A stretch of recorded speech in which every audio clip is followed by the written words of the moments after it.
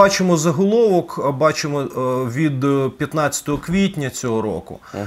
Це косівські поліцейські офіцери були атаковані поруч із кордоном з Сербією. Кому цікаво, може подивитися на це далі. Репортаж з Пріштіни робить Бірн, дуже хороша агенція розслідувальська, дуже потужна.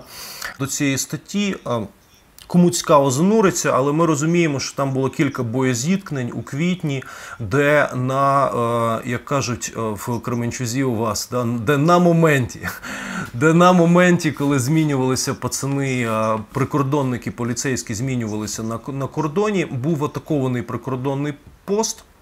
Гранатний був бій стрілкового, мені ж це дуже нагадує події нашої сірої зони між війнами, між гарячими фазами, точніше, війни. А це з боку сербського, скоріш за все, контрабандисти атакували ту групу поліцейських, яка не була корумпована, яка не була так чи інакше в тьорках із ними. Випадок за квітень.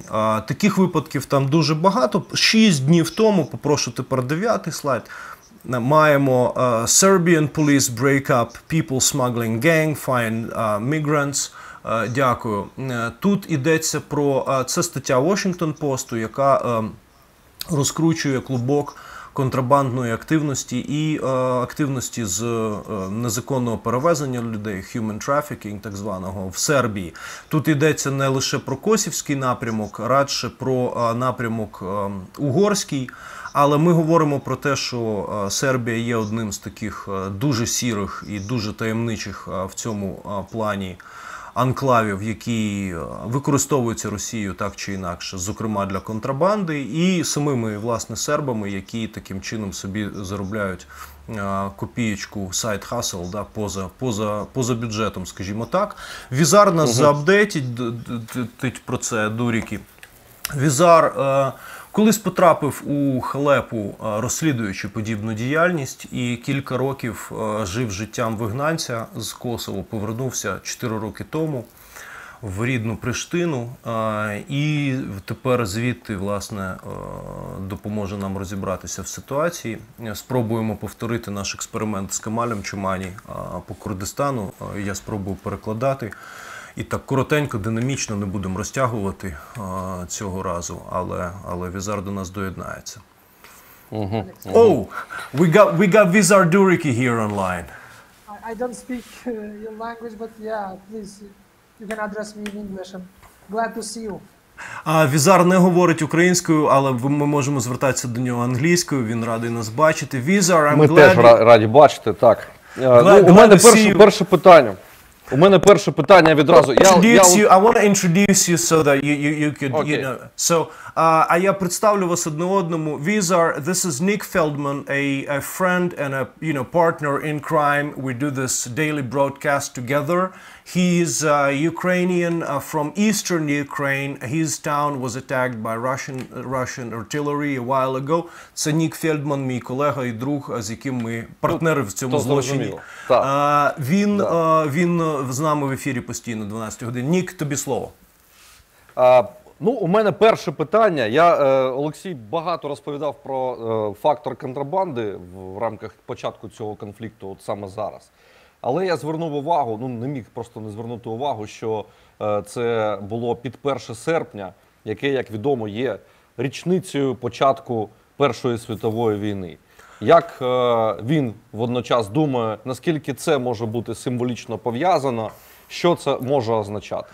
Thanks, man. So, yeah, please keep it short. I'll also try to keep it short so that I could translate.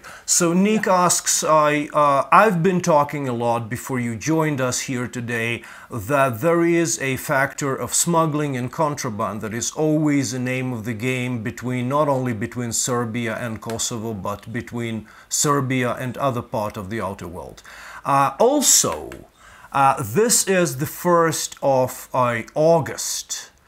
The day that I started the World War I.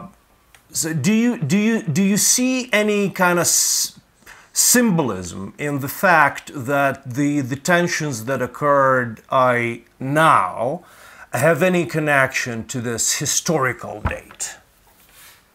Would have been because our Prime Minister, Mr. Kurti, is a guy who pretends that he knows the history and he wants to be part of history.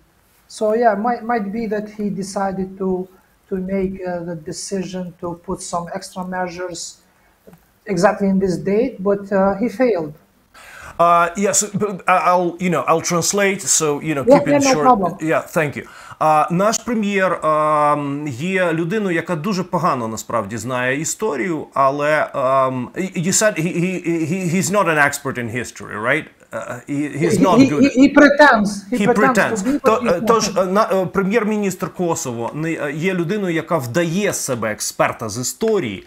Тож, можливо, він мав в момент, коли він почав посилювати санкції проти Сербії, проти подібних рухів прикордонних, він, можливо, мав якісь міркування з приводу історичних паралелей.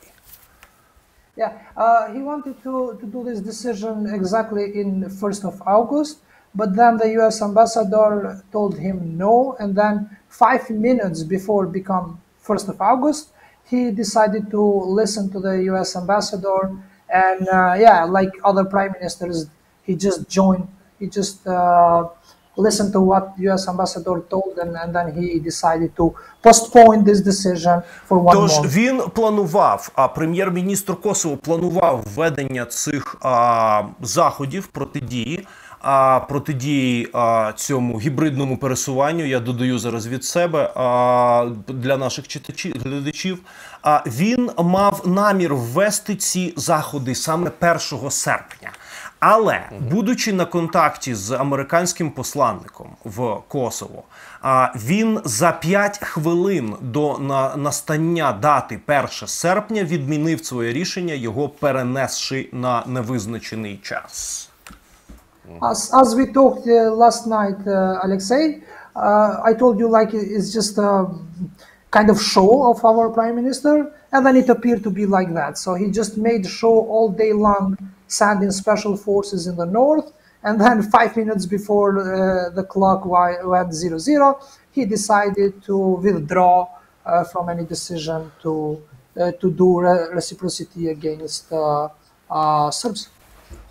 Тож прем'єр-міністр влаштував певне шоу. Він влаштував певне шоу з силами спецоперації, які були спрямовані на кордон. Він, власне, робив цю гру м'язами до самого кінця місяця липень. І за 5 хвилин до цього, до настання цієї дати, він, власне, відмінив цю операцію. I will shortly, before I'll give microphone back to Nick, I want to shortly update all us on what was happening on the Serbian side. Because that looks, for us Ukrainians, it looks pretty, I would say, if not frustrating, but like a warning sign, so to say. Якщо я просто хочу поки я поверну зараз до мікрофона і до можливості ставити питання Ніка, попрошу нас, я зараз в ефірну студію дам ці заголовки, показати кілька, власне, кадрів про те, що відбувалося з сербського боку. Попрошу зараз студію вивести цей слайд. I'm just asking our team to show a title from one of the Serbian outlets, so that we could imagine how it is close to the, I would say, the parlance of the local, I would say, Russian proxies and Russians themselves. Тож, ми бачимо з вами зараз заголовок Serbian ruling party's MP, Serbia might have to begin denazification of Balkans.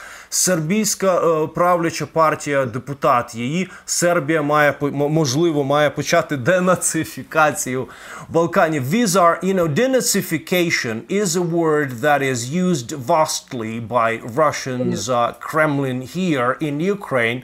This total bullshit, I'm sorry for my language, but we can allow that. Ти розумієш, про що я? Нік, я думаю, зрозумів мене прекрасно. How do you kind of, you've read, apparently you've been, you know, following Serbian press. So, do you get the same impression it's the Russian freaking feet on the ground there, the Russian provocation somehow that fueled up the Kosovo minister, the Prishtina's prime minister decision. Відчуваєш ти, що російський якийсь слід ноги, да, їхній воєнний чобіт, чи їхня якась внутрішня провокація могла, власне, спричинити те, що косівський прем'єр почав агресивно свої дії? Alexei, to explain it like in details would have taken like hours to explain what is happening between Kosovo and Serbia right now. But to explain it shortly and to be really understandable, I lately saw a video on internet when two dogs are barking on each other, but in the middle they have a grid. And whenever the they have a what? Sorry, they have what? Grid. Okay, yeah, grid. Yeah, grid, of course. Yeah, I roger you. And the moment that owners decide to remove the grid, both of the dogs just shut it, they become silent. So exactly this is happening in Kosovo. Знаєте, каже Візар, я нещодавно бачив відео в інтернеті, коли дві собаки гавкали одна на одну через решітку. Між ними була решітка, дві собаки гавкали одна на одну несамовито, але момент, коли решітку прибрали, вони розбіглися в різні боки. Оце, власне, і сталося зараз в Косово. Геніальна метафора, абсолютно. Thanks, brother. Yeah, my pleasure. So exactly, Kosovo's Prime Minister of Kosovo is making huge, big statements, and then when ambassador decides to step in, he just silence. In the Serbia is happening the same. The president is saying that we have to calm down, but then some small dogs of him just bark and make the titles, but in the ground nothing is happening. The MP that was, using this Russian rhetoric, was he this small barking dog, whatever? Do you consider him anything of that sort? От цього Візар каже, що I'll translate that briefly, so while you can think on the question. No problem. Тож Візар каже, що власне з обох боків так. Як це, посилюючи цю свою метафору, він говорить про те, що обидві власне сторони починали цю риторику з обох боків, а потім лишилися маленькі собачки, які продовжили гавкати вже в той момент, коли обидві керуючі, так би мовити, партії призупинилися. Я перепитую Візара, чи є оцей депутат сербського парламенту одною з таких гавкаючих собачок. Той, хто вжив слово денацифікація стосовно Балканів. Yeah, Alexei, to go to your question, so our Prime Minister, it's failing in many things, and especially in economical level, because the Kosovo, it's not having a good perspective in the economy. So now he is trying to create a new problem north in order to avoid the tough question regarding to economy. Ми маємо величезні проблеми у економіки Косово, ми маємо величезні проблеми з урядуванням власної економічної ситуації в Косово, тому прем'єр-міністр Косово використовує подібні шляхи для того, щоб, власне, відволікти від цього увагу і посилити своє, ЧСВ, відчуття власної значимості. So what is happening in the end between Kosovo and Serbia in the north? It's more or less politics, daily politics for both sides, the president of Serbia and the prime minister of Kosovo, but in the ground people are going in a normal life. Те, що відбувається, це політична боротьба, люди живуть нормальним життям, каже Візар. I have a question for you. We have this smuggling issue there. And I know from my own experience, I know from my own expertise here in the fields, that the moment when you stop smuggling, when you kind of block smuggling routes, there is a potential for an armed conflict, and of course the little skirmishes at least are happening that can provoke the further standoff. Тож я знаю, що на місцях, коли відбувається боротьба з контрабандою, це провокує щонайменше маленькі сутички між сторонами, які потенційно можуть перетекти в щось більше. Alexei, in this matter, so the north is the part where both supposed to be enemies, Albanian and Serbs, are cooperating perfectly. So when it comes to organized crime and smuggling, there is not just Serbs smuggling in the north, there are Albanians too. So sometimes when the Kosovo police is stopping the routes, illegal routes of smuggling, of course they have been attacked by smugglers, but it's nothing regarding to nationality, nothing kind of state organized from Serbia or anything. It's just smugglers revenging the Kosovo police for stopping smuggling. Тож на півночі те, що відбувається у нас на кордоні з Сербією, це для контрабандистів дуже, власне, приємна ситуація, вона дуже стабільна і дуже спокійна. Обидва боки роблять те саме, тобто це завжди дорога в два боки. І вони співпрацюють в цьому ідеально, абсолютно гармонійно, але сутички відбуваються в той момент, коли, наприклад, косівська поліція починає намагатися блокувати подібні операції. Nick is back. Sorry, guys, my friend. I just had to develop this thing. Nick is back. Дивіться, хлопці. Дивіться, я відчуваю брак фактичної інформації, що відбулося після чого. Для людей, які не слідкували за безпосередньо подіями, це дуже важливо. Олексій, можливо, цей фрагмент перекладай, а я далі до So I see a factual kind of gap in our conversation, says Nick. So we need a kind of timeline. What happened after what? So what was the sequence of events? If we could comment on that. So let me explain like this. One moment. Я читаю Balkan Insight, і тут стверджується про те, що оце рішення косоварського прем'єр-міністра, косовського уряду про направлення контингенту на кордон, воно було викликано тим, що з боку Сербії відбулися якісь барикади, які стали наслідком рішення косовського уряду. І ці барикади, їх створюють незаконні, вони стверджують, сербські якісь утворення. І так виглядає, що є якісь сербські утворення, які фактично, яким сприяють сербський уряд. Те, що я розумію, друже, я зараз спробую пояснити, але перепитаємо разом Візера, бо він на місці, він розуміє це краще. Те, як я розумію це, друже, це те, що, власне, після введення цих обмежень на пересування автомобілів з сербськими номерами, прогнозованого, запланованого обмеження, коли вони мають переходити на косівські документи, місцева сербська громада, яка живе на території Косово, почала блокувати дороги. Тобто це було блокування з боку Косово, але тої частини населення, яке є лояльним до Сербії і яке є такою п'ятою колоною Сербії всередині. From what I understand, and Nick is also, we're all we need your fact-checking expertise here, so basically this is why we're here. From my understanding, this is what happened when there was this local Serbian community that was actually blocking the road and building barricades on the roads to kind of protest and argue with the government that was issuing this decree, issuing this new regulation. But so is that correct? Yeah, that is correct, because everything kind of started when the US decided to put in the list, in the blacklist, the deputy chairman of the biggest Serbian party called Lista Srpska, Milan Radojčić.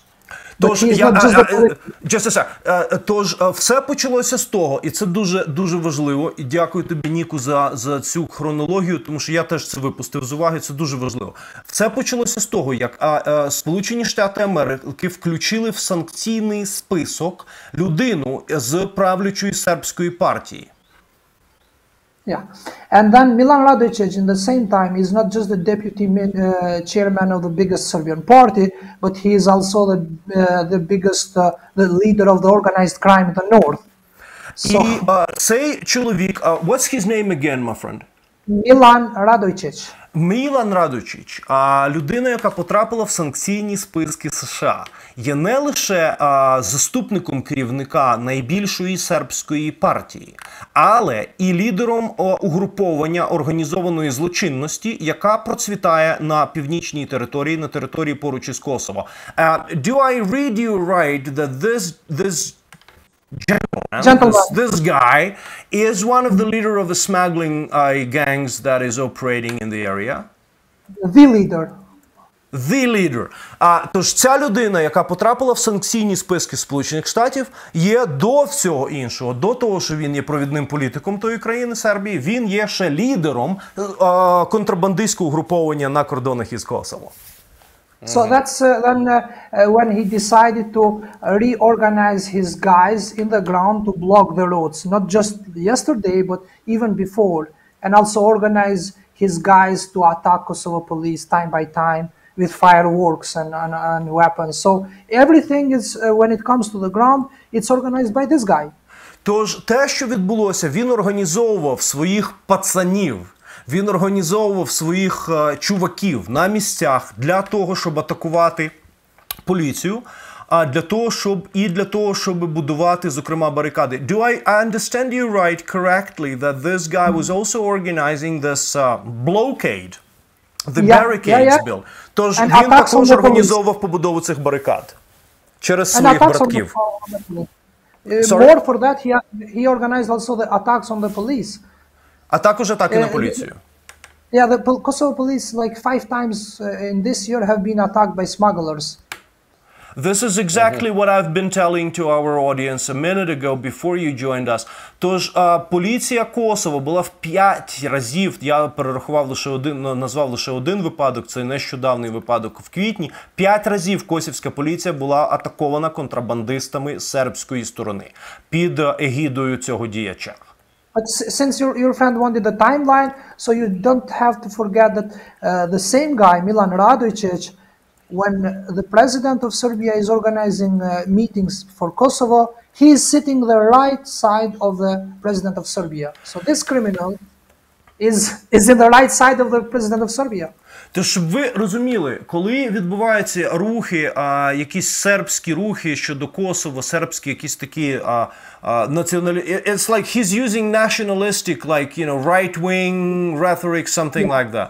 Він використовує дуже ультраправу риторику, він на такому, на такій позиції стоїть, і коли коли президент Сербії організовує просербські ралі, щоб для вашого розуміння, каже Візаре, це пряма цитата, ця людина, цей контрабандист сидить по праву сторону від президента Сербії, він завжди там, його права рука. А ще раз, як його звуть, бо я не можу загуглити. Vizar, could you please, if you have your messenger open, send me the name of this guy so we can spell him right. I'm even sending you the link when he threatens Kosovo. He did a video wearing a uniform like the Ukraine president. So he's kind of copying the Ukraine president. And then showing a video threatening Kosovo. Він копіює, нібито, ну, з точки зору Візара це виглядає так, з точки зору Косово це виглядає, ніби цей серб копіює поведінку українського президента, копіює стиль, власне, Володимира Зеленського. Я зараз це відео вже даю на нашу ефірну студію і погрожує Косово. You can broadcast the video probably because the language is quite similar, probably even you can understand the language. Нік, також ти маєш Мілана Радойчича, ти маєш уже зараз в загальному нашому ефірному чаті.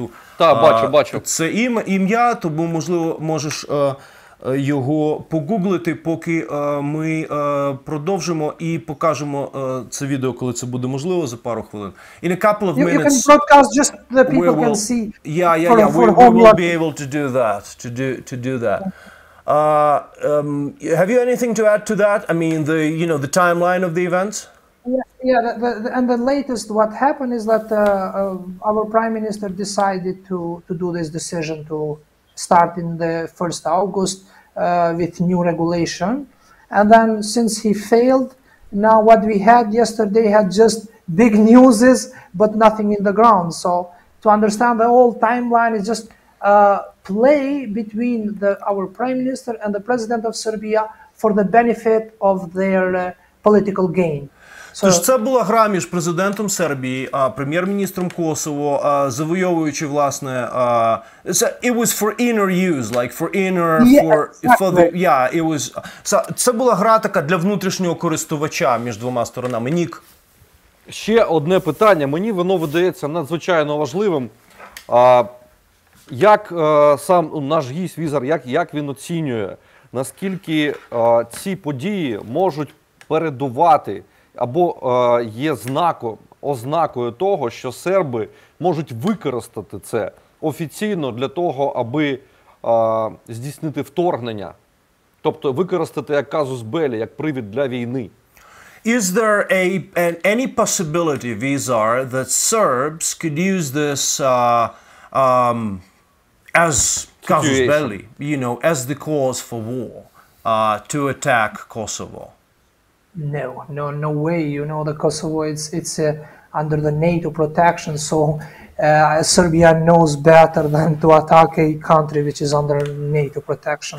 Косово знаходиться під натівською протекцією, не варіант, щоб серби могли наважитися це зробити. Ми вже маємо відео. Дякую, Юлія працює за кадром. Попрошу зараз цей шматок відео і прокоментуємо його. Živjela Srbija.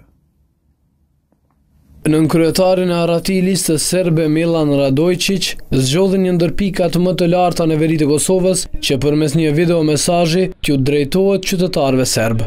Milan Radojčić, personi portretizuar ndër vite si kreu i kontrabandës dhe krimit të organizuar në veri, është paraqitur përmes një video një ditë më parë. Vendi nga ku nënkryetari i listës serbe ju është adresuar serbëve të Kosovës, pretendohet të jetë këtu prapa meje, pra në Leposavić. Oh yeah. So yeah, the video was long. It was a pretty lengthy piece. I'm sorry. Yeah, був задовгий трошки. I can translate just the piece what the guy said.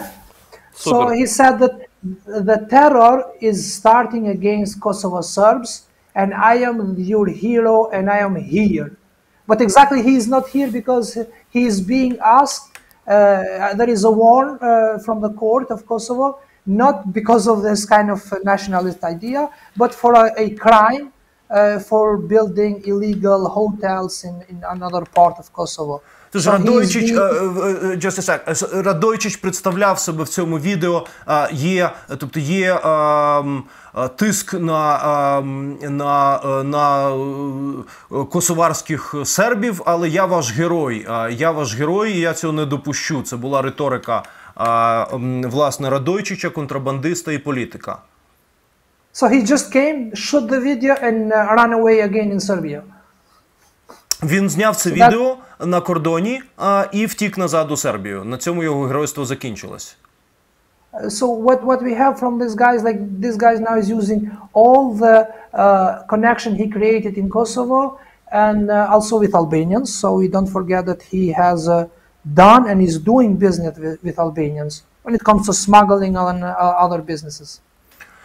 Це його бізнес, не забуваємо, не лише про Косово, да, згадаємо про Албанію, це одна з частин його бізнесу лише, він є активним в напрямках контрабанди в усіх напрямках. These are very briefly, we'll like probably have another 65 minutes and then maybe Nick would have another question, but I have a brief one for you.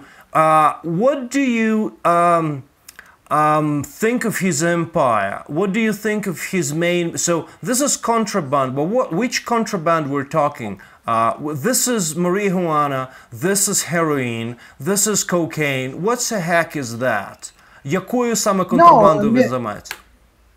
Milan Radojčić deals more or less with smuggling oil, like this kind of gas and stuff. And also he deals with public procurement. So he has his guys getting the contracts from the municipalities run by Serbs. Тобто це насправді інше. Це контрабанда газу і нафти. Це не про наркотики цього разу. це більше про контрабанду нафти і газу, і це про зловживання бюджетними коштами. Він має своїх людей в муніципалітетах для темних контрактів там. So he is not just in an illegal business, but he is also in the legal part of the business, using his influence to get the public money for him and his He's like the gray family. king. He's like the king of gray zone, I would say. Have you seen the movie The Blacklist? He's kind of Raymond Reddington. Я тебе розумію. Тобто він знаходиться в такій, насправді, сірій зоні. Це людина, яка діє в квазілегальному, насправді, полі. Він настільки наближений до уряду, що може користуватися цими штуками. One last question on my side. Maybe Nick would also have a couple. Okay, so now one last question on my side. These are why in the world this gentleman has had this exclusive chance to get on the US sanction list. Чому, з якого переляку саме цей джентльмен один отримав таку індульгенцію потрапити в санкційний список США? Because of him being a potential distraction. So it's not just because he's corrupt and smugglers and stuff, but just because he is so powerful when it comes to making troubles. Він великий траблмейкер там. Не тому, що лише тому, що він контрабандист чи такий сірий кардинал. Він є дуже впливовою фігурою і він створює проблеми. Is he, I will put that bluntly, is he a Russian agent in your opinion? Is he someone who represents Russian interests there? Is he someone who's close to Kremlin by any means or not? Чи є він тим, хто наближений до Кремля? I spoke with him several times. Я кілька разів говорив з ним особисто. I wanted to interview him, but then he refused, but we talked with hours. And then he is just a guy who is greedy. So he is not a Russian agent, neither agent of anyone. He just wants to control the public money in the Serbian municipality and want to control the goods coming through contraband. And then that's his interest. He's just a greedy guy, but no political agenda behind him. Він жадібний чувак, який намагається прорватися до всіх потоків, до потоків бюджетних, до потоків контрабандних.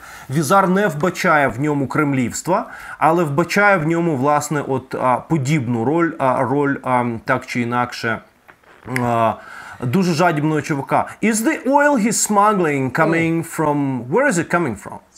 Serbia. It's the Serbian. So you know that in Serbia they have some regulation to put the cheaper oil for local Serbian, officially.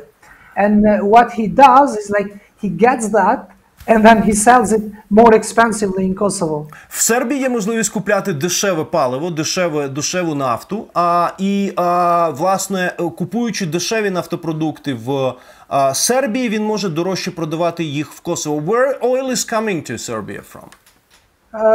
From Serbia buys it for like in the name of the Serbs who live in Kosovo, and then wants to give it them for cheaper price because. But it comes from Druzhba pipeline, isn't it? In Serbia, it comes from everywhere, like in Balkan, because in Balkan we don't produce oil, so we get. And that's the thing. Я питаю, чи йде ця нафта нафтопроводом Дружба? I trust it's a Russian oil in the end. No. We mostly get it through this kind of Greece and Macedonia reservoirs. So even Kosovo gets it in that way. Even Serbia gets it. For example, in Kosovo, we have sanction against Russian oil. So the companies who are linked to Lukoil cannot sell in Kosovo. But they can do in Serbia, right? Yeah, Lukoil has a branch in Serbia. Окей, просто апдейтичі... Я все зрозумів, так. Так, можливо, наші глядачі не все зрозуміли. Апдейтичі це, Візар говорить про те, що дуже багато нафти, це не виключно російська нафта, це нафта, яка йде, вона все одно російська, але це нафта, яка йде так чи інакше з боку Греції чи Македонії. Але цікава деталь, якщо в Косово операції нафтових гігантів російських заборонені, Лукойл не може продавати нафту в Косово, то він може і має свою філію в Сербії, відповідно. Візар, I'm absolutely thankful for you finding a, you know, half an hour. It was far more than 10 minutes of your time to help us to, you know, to get updated on this issue, and hopefully we'll come back to covering Balkans with your help at some stage. Glad to join you whenever you think it's suitable for you. And then I just want to congratulate for this show and hope it's going to go well. Візар просто вітає нас тим, що ми робимо цю програму і надіється, що вона розвиватиметься і готовий до нас доєднатися. Візар, thanks a lot and we'll talk in no time. I just wish you luck and I wish you a great, you know, great day and a great news story that you're gonna hit the market with.